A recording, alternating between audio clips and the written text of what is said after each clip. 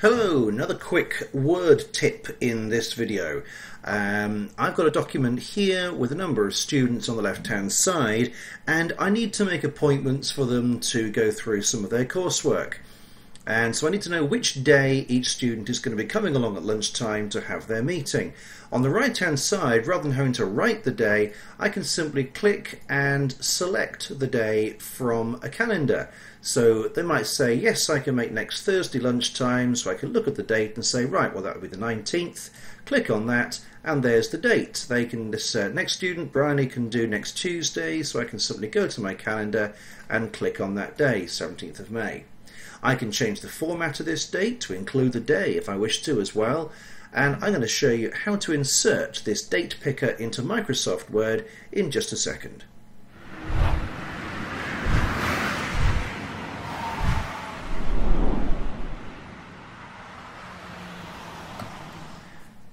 So in this situation here, we can select any one of these, click or tap to enter a date, select the date, click it, and we will then see the date written out in whatever format we want. So let's see how we can do that. I'm going to delete all of these first of all. So we've just got a basic table set up. Now what you will need is the Developer tab, which is at the top here. And if you haven't used this before, it's probable that you won't see that listed. It's an optional tab in Microsoft Word. So how do you get the Developer tab first of all? Well, the answer is very straightforward. Just on any ribbon that you like, any of these tabs at all, find a blank grey area. This is fine, just here. Right click on it and choose Customize the ribbon. On the right hand side you will have all of the tabs that are available and could be displayed, and if you don't have the Developer tab visible, then that will have a blank checkbox next to it. So simply put a tick in the Developer tab there, click OK, and you will see it appear at the top. Many of the videos that I've done over the years include the Developer tab in one way or another. There's a whole heap of really useful stuff in it, which I'll show you how to use. So I suggest you have a little wander through some of those videos so that you can see some of the ways in which the Developer tab is used. But for the moment, we're simply going to stick a date picker into this tab here, into this cell here. So on the Developer toolbar, we find in the Controls section just here, this is the date picker. It looks like a little drop-down list, and it's the one with a little red square in it, if you can just spot that. So simply click on it once, and that brings up the date picker automatically in this cell, or in whatever part of the document you want. So if I simply click on that, I can choose the date, and there it is displayed. But how do you change the format of that date? Well, that's straightforward. If we simply click once on this date picker, and then in the Developer toolbar we click on Properties just here. Click on Properties and it brings up this list here. Loads of things that we can change. Obviously you've got things like colour and bounding box, but for the moment all I'm worried about is just the format of the date.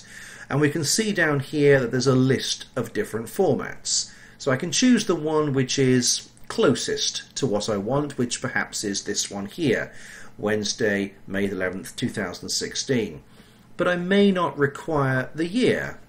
So in this little optional text box at the top, I can delete the YYYY and that comma. So I'm now just going to have the long day, that's the lowercase d. If we just put in a couple of D's there, we'll have a shorter version of the day, but have the full day written out, so Wednesday rather than just wed, comma, and then we've got capital M's for the month. Again, if we wanted to, we could just have two capital M's and have the month written as a number, and then D in lowercase there.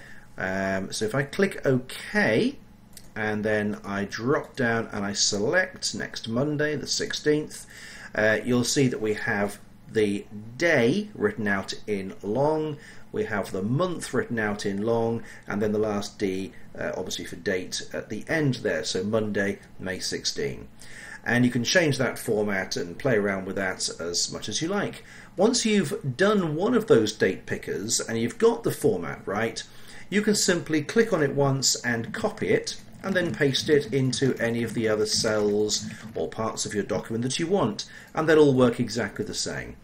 And that's a really quick and simple way of setting up a date picker so that you're always getting the right day, the right date when you're making appointments. Great for lunchtime appointments. I mean, I'm talking about school here, but of course I know some people who watch these videos aren't involved in schools and education, which is absolutely brilliant, and you may well find other uses for this. But I hope that is useful to you. It's certainly something that I use. It just saves that little bit of time and messing around in the classroom. So if you did find this useful, please do give the video a thumbs up and consider sharing it. And if you do find tips like this handy, do subscribe, because the way you'll be the first to know when I throw another useful tip out there into the ether. Thank you very much indeed for watching. Any comments, please leave them below, and I'll see you in the next video.